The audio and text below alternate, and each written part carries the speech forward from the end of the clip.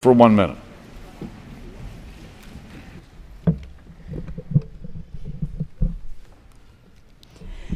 Mr. Speaker, it is my privilege this morning to welcome Rabbi Joel Levenson of Congregation B'nai Jacob in Woodbridge, Connecticut, to the House of Representatives.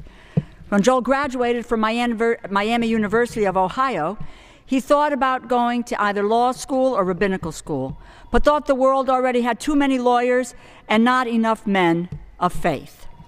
After graduating from the Jewish Theological Seminary in New York and serving under Rabbi Albert Lewis, the subject of Mitch Albom's book, Have a Little Faith, in Cherry Hill, New Jersey, Rabbi Levenson came to Woodbridge, Connecticut, where he has been the spiritual leader of Congregation B'nai Jacob since 2008.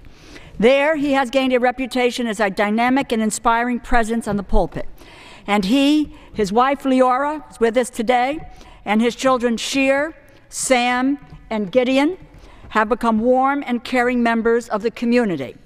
We are joined by what we call the mishpucha up in the gallery this morning, and we welcome them all today. Over his time in Woodbridge, Rabbi Levenson has been dedicated to promoting social justice and spiritual growth throughout Connecticut. And he has worked to foster a strong sense of Jewish identity, a joyful and inspiring congregation, and innovative educational opportunities throughout the synagogue. Rabbi Levenson personally teaches preschool classes and meets with and works with Woodbridge teenagers, including leading them on trips to Israel.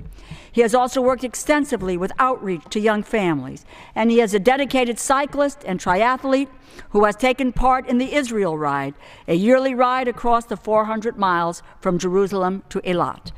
I thank Rabbi Levenson for his commitment to improving our community and for his profound words this morning. Rabbi Levenson, we thank you for leading us in today's invocation. And I yield back. The gentlelady yields back.